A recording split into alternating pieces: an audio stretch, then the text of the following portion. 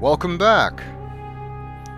According to what we saw when spying with the hole in the wall, the Minotaur's lair should be on the other side of this wall with the tapestry. And a switch to open a secret door should be behind the tapestry. Let's see what we can find out. A very beautiful, very dusty tapestry hangs on the wall. I think if you didn't use the hole in the wall to spy, Alexander will not be able to find the switch. This tapestry looks familiar. Now let's see. I don't feel anything. Aha! A hidden latch. Alexander triggers the little latch. A secret door rolls open. Behind which we can find the Minotaur, I presume.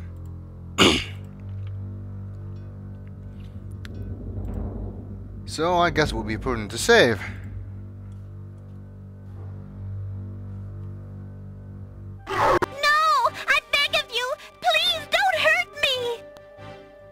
Your struggles are useless. It's the Minotaur, and he's struggling with a Winged One's girl. She must be Lady Celeste.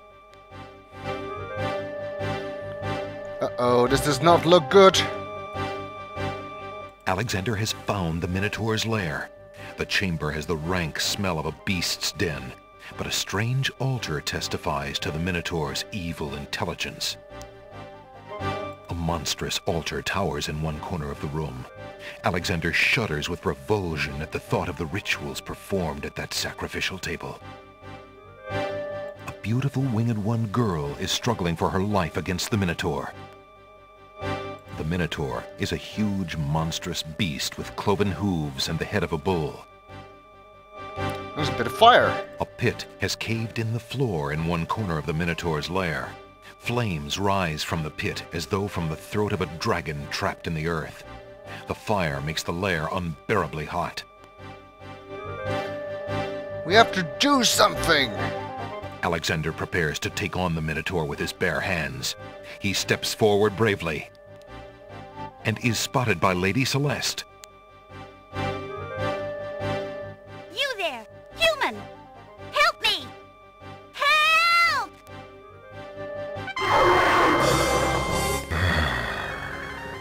Who dares enter my lair?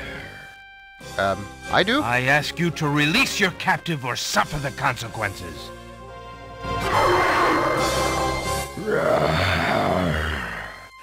Never. You die, human. As the Minotaur advances in attack, Alexander slowly backs away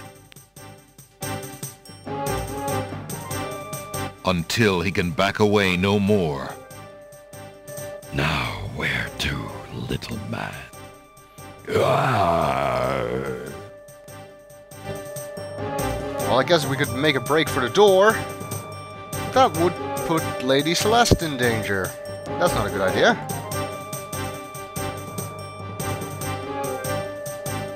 To try and fight the Alexander Minotaur. prepares to take on the Minotaur with his bare hands. Alexander prepares to take on the Minotaur with his bare hands. Hand-to-hand combat with a Minotaur is apparently not a great idea.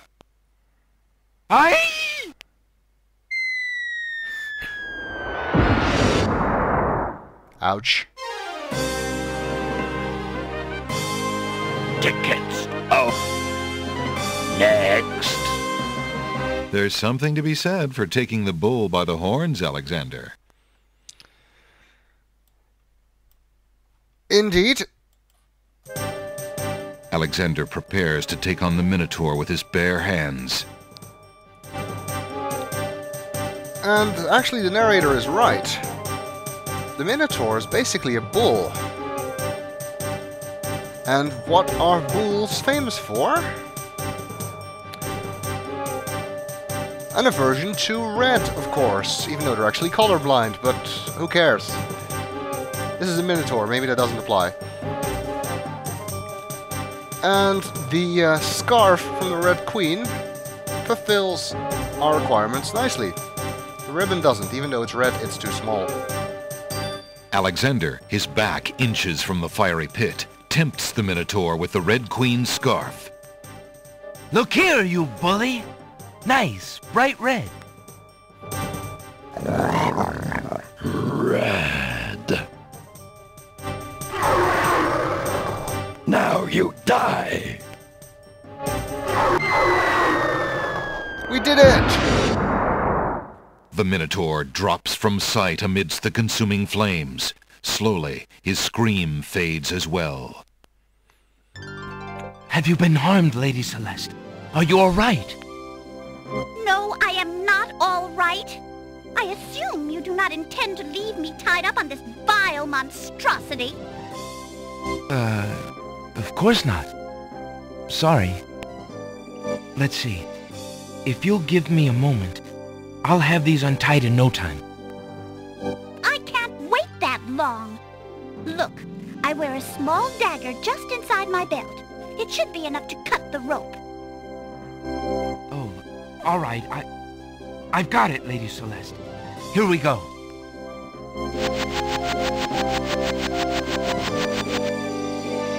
Thank you. You may keep the dagger as a gift for saving my life. That's very generous. Forget it. Do you mind if we just get out of here now? A little less arrogance and a little more gratitude would go a long way, Lady Celeste.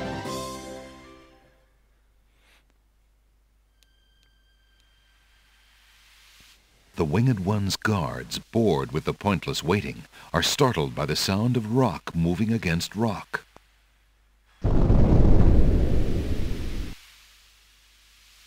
Ooh, Lady there's Genie. Celeste, quite thee well? I'm quite well, thanks to the bravery of a mere human. So much for your superior intellects. Yes, me lady. Now bring him along. I'm going home. The genie is spying on us again.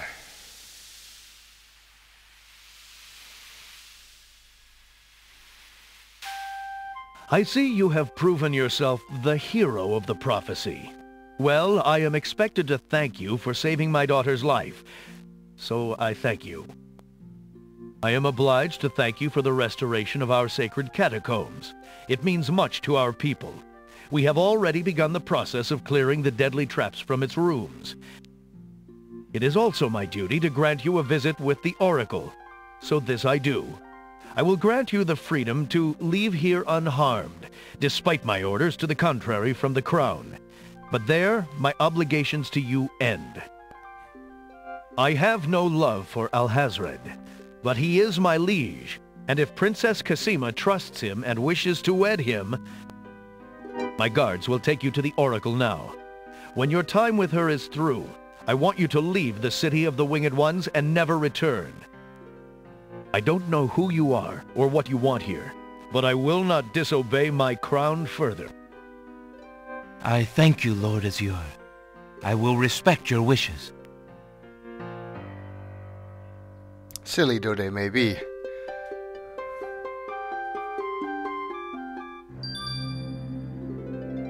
Hail to thee, great oracle. Lord Azure sends you this wingless mail. It appears that he solved the cliffs of logic and...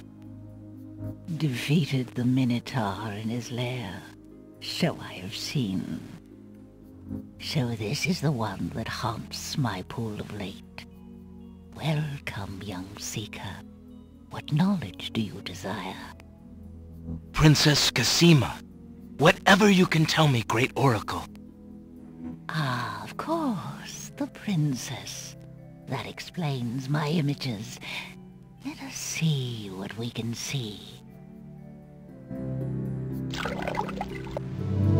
I see a maiden, lovely and pure, but surrounded by evil. She's a rose set amidst bitter thorns. It is her fate to be the pawn of dark powers, and yours to try to redeem her. How? How do I redeem her? Fate is not like the cut of a blade, young one, but rather like the myriad of paths formed when a hammer cracks ice. I will tell you what I can, but what will actually come to pass is up to you. I see that any attempt to reach the girl will force you into battle, a struggle against a dark force. If you lose, your life will be forfeit. Who must I fight? A great darkness surrounds your adversary, preventing me from seeing clearly. I can only make out the shape of a black cloak. But before this final struggle, I see an infiltration, a dangerous game of hide-and-seek in corridors filled with enemies. The risks are high, but it is the only way to reach the one you seek. There is more than one way into this place. Your choice will dictate much. What else do you see, mighty Oracle?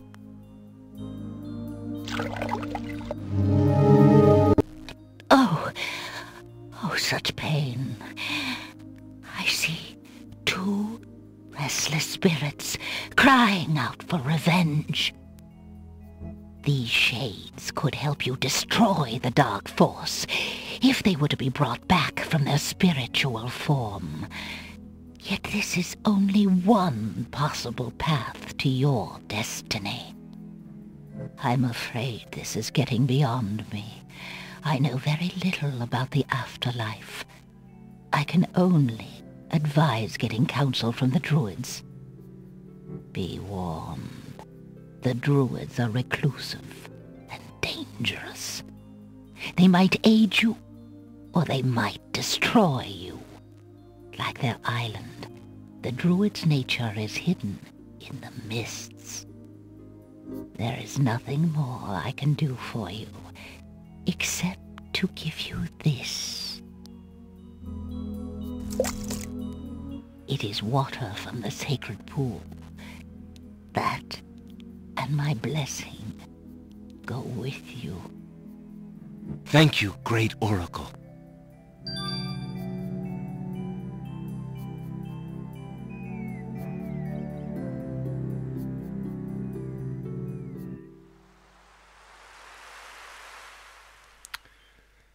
And so it seems we have a choice before us. Either we go and try to bring back these two restless spirits from the dead to help us with our quest, or we don't.